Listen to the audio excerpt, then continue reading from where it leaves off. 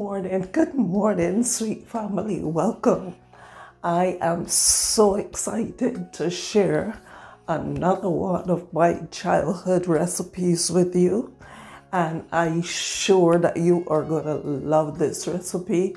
This is a recipe that my gran used to make for us periodically, like once a week or sometimes every 2 weeks. It all depends. But in those days, this ingredient was so much cheaper, but now it is so expensive. But before we get any further, if you are new to this channel, welcome. If you are returning, welcome back. And thank you so much for stopping back, because I am going to have some exciting recipes coming up for you in the near future. And today we have one. And the one that we are looking at today is Frizz Salt Fish. Frizz Salt Fish. I have not made this in like years. I cannot even remember exactly how my gran used to make it, but we are going to try it today and see how it turns out. Okay, so let's get started. I am just going to show you what ingredients I have, and then we will move on to the stove, because I cut up everything so that you don't have to see me just cutting up the stuff, because everybody knows how to cut up stuff. Okay, so my ingredients I have here, but as y'all know, I always do things with a twist. You know how it is with Annie. But I have some chopped parsley here. I have some onion that I already grated. I didn't chop it, I just grated it. This is some echallots, or green onions as people will call them. I have a little pepper here, just some habanero peppers to just give it a little sting. And I have some garlic. And this is our salt fish. I already just frizzed it with my hands. And just remember, anything that you're going to be doing like this, just make sure everything is clean, all your surrounding is clean. All I did with this is just take it in my hands and just mash it up. But what I did first, I soaked this overnight, and then I boiled it, and I boiled out the majority of the salt. So, because if you fry it down and frizz it, it will get even more salty. And y'all know how it is with me. Less is more.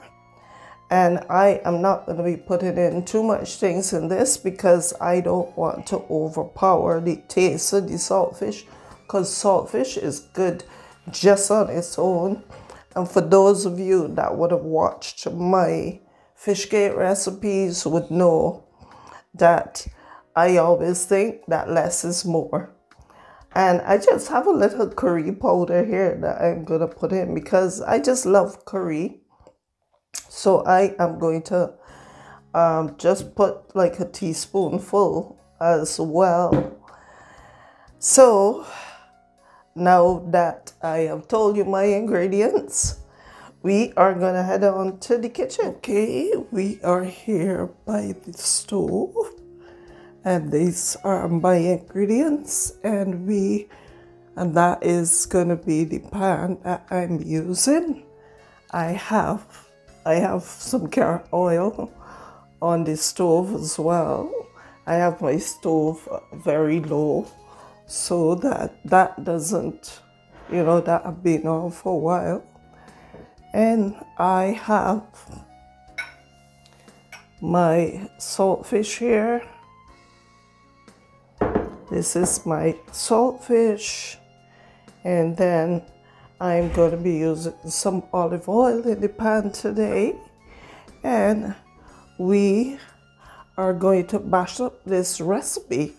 So let's see how it goes. Right, I am just going to put a little oil in the pan, and that is probably about a tablespoonful of oil. You can use whatever kind of oil you prefer, and I am just gonna make sure it coats the pan well. I'm gonna let it get slightly hot. We just put our echalotts in, and it is sizzling a little.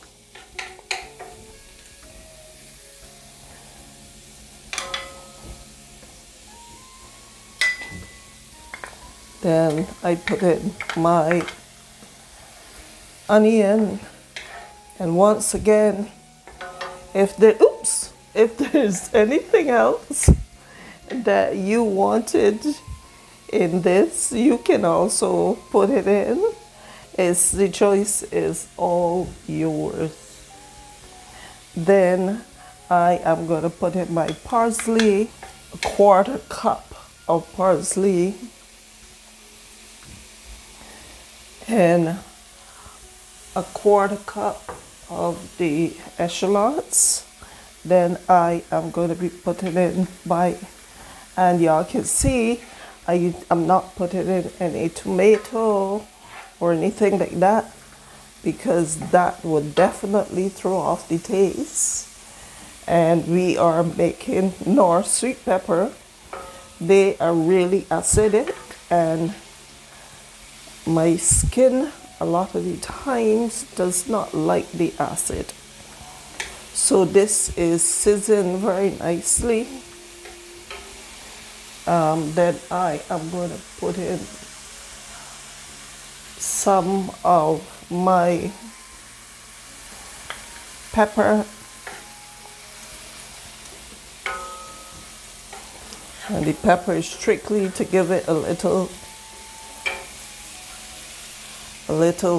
oomph and a little flavor. I'm not putting in any pepper sauce. I just put in the fresh pepper. And another thing, all those that know me would know that I do not get rid of my stuff. So the water that I boil the fish in, I keep that to make my spinach cakes, or sometimes I just make seasoning cakes, and I put that fish in it. So I have stir fried my stuff, and I don't want it to burn. So the next thing we are going to do, just take a look at it. See how beautiful it looks. It's beautiful.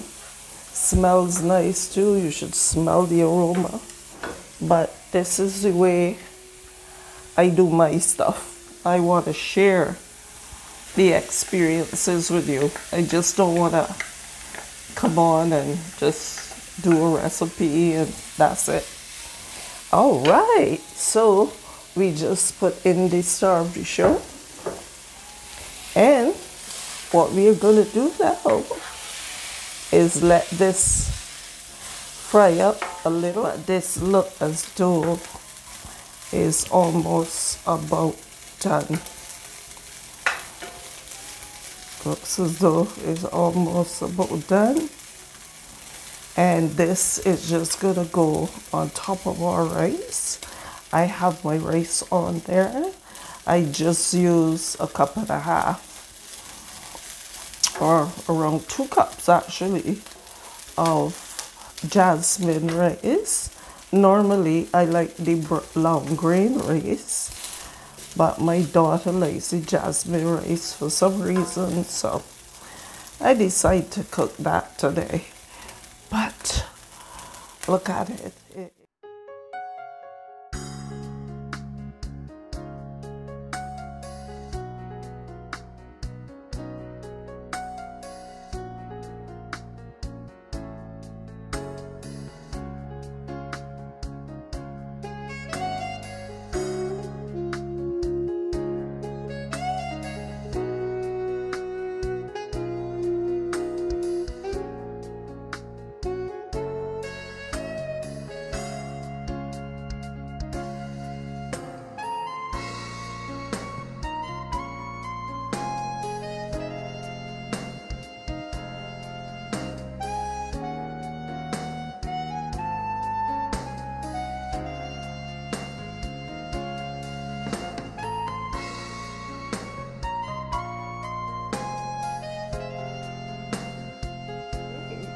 Now I boiled my rice with a little bit of thyme, just 2 sprigs of thyme, and I am taking it out now and discarding it. And my salt fish is done. And what I will do is just pan a plate and let y'all know how it tastes. But if I do say so myself, I do not like jasmine. Our recipe is all done, and here it is with the rice and the salt fish. So I am going to give it a taste for you. And I know it's going to just taste great. As I say, less is more. And when you take up a piece of the saltfish and the rice together, it is awesome.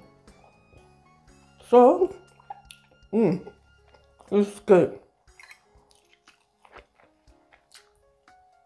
Actually, it doesn't taste bad with the jasmine rice, you know. So, I hope that you enjoyed this recipe. And if you did, you know what to do. Send me a comment, share this recipe with your friends, and also like and subscribe to this channel, because when you subscribe and ring the notification bell, you will know whenever I post another recipe. And this channel, it deals with some hair, some skin, the overall health of the body via tinctures, extracts, you know, in the kitchen with Annie, sharing some Bajan recipes with you. I mean, this channel just deals with a whole host of things. So if it's something you don't want to watch, you just don't have to watch it. And it has a little bit of faith, which is might be prayers or something. So as I always say, thank you so much and blessings to you. I love you all, because when I started this channel, I didn't think that I would still be doing it, because I would normally start things and stop. So continue to let your light shine and spread the love.